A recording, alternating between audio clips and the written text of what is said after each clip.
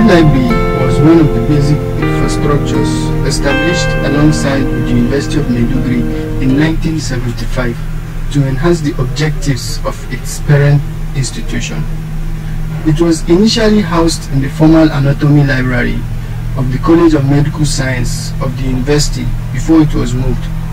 At the end of 1977/1978 session, into a two-floor building inherited from the NECAS.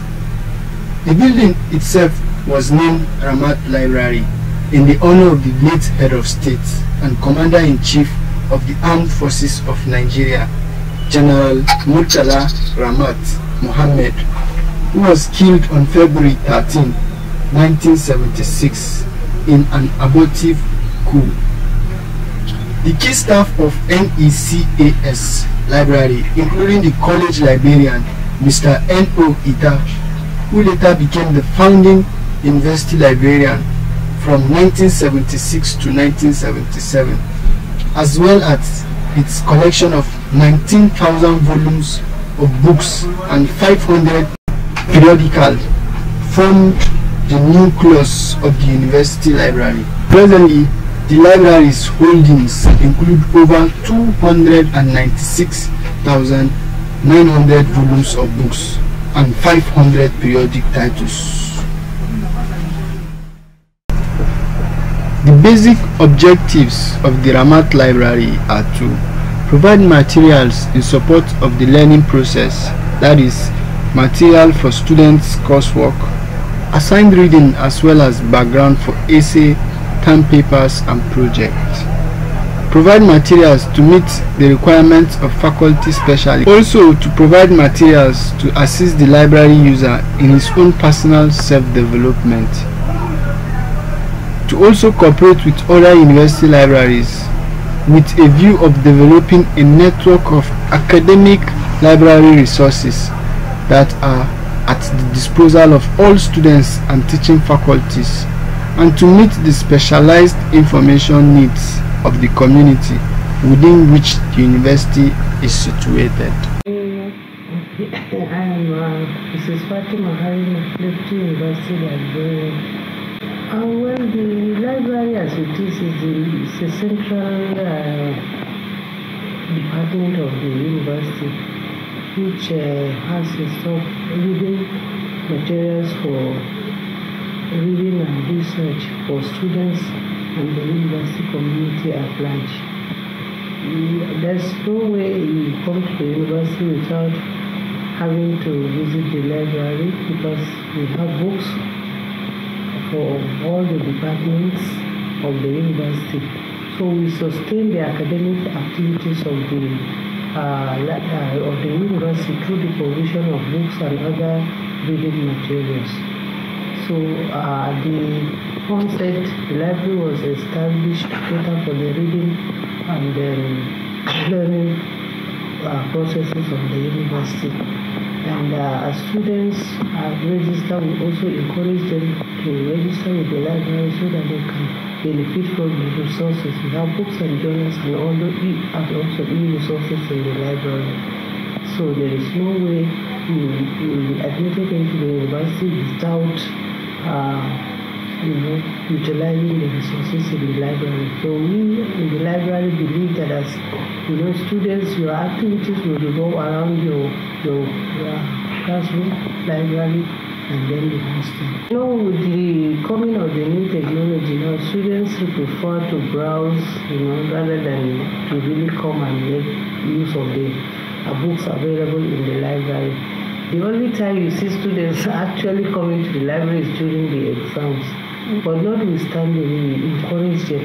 That is why, when students are newly admitted during the orientation program, we intimate them with the services provided by the library. Because you can come and borrow books, and then you can have books for leisure. You have newspapers that will give you information about what is happening within your immediate environment and around the world.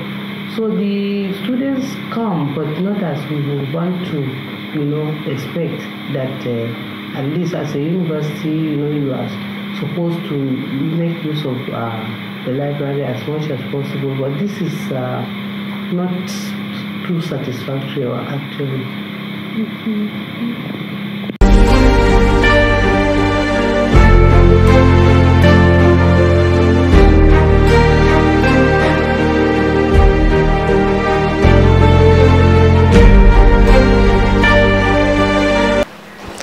Due to the advancement in technology, the Ramat library also make provision of the computers, that is the e-library, for students to get information online. The e-library is an online library that stores content digitally and is accessible via the internet.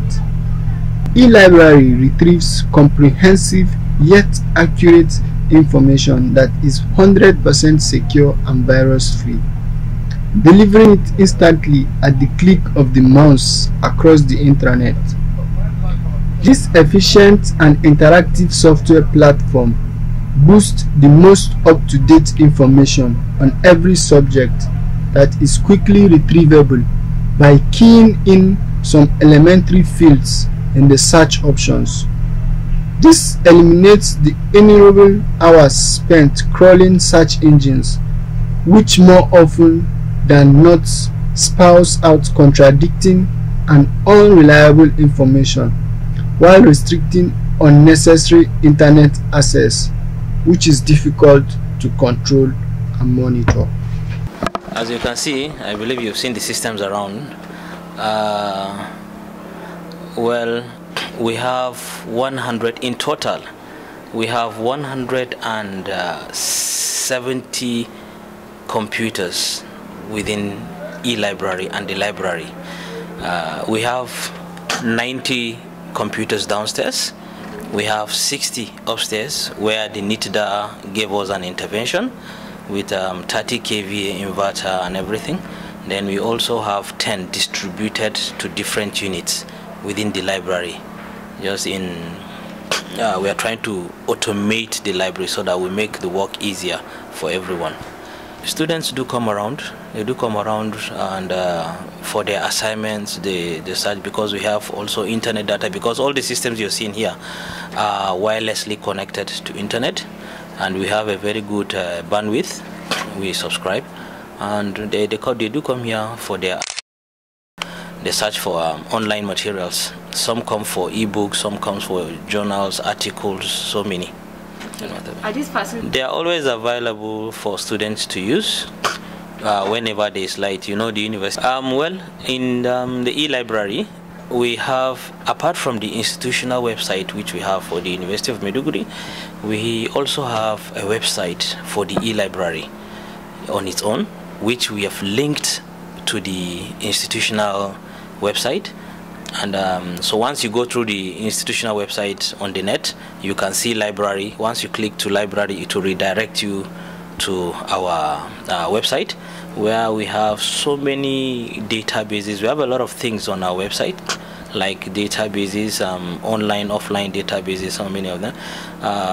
We have like between 50 to 60 databases, different databases, where students can access and have different types of e-materials, be it e-journals, e-books, articles, and so on. We have them online, and the reason why we have all these on our website is because it's not necessary. That's the reason why we say electronic library. You don't really have to come to the library to access these materials. That's why we put it online. You can access them from your hostels, you can access it from your room, you can access it globally, in as much as you have our login details. So I think we are trying to do more. Between 50, we are trying to have like maybe 100 or above databases. And we also have useful sites where you can have access to books, especially e-books, medical books, and what have you, that some of the students, or not even students, some of the researchers are not even aware of until when you visit our website. And I give you the link, is www.unimaidlibrary.com.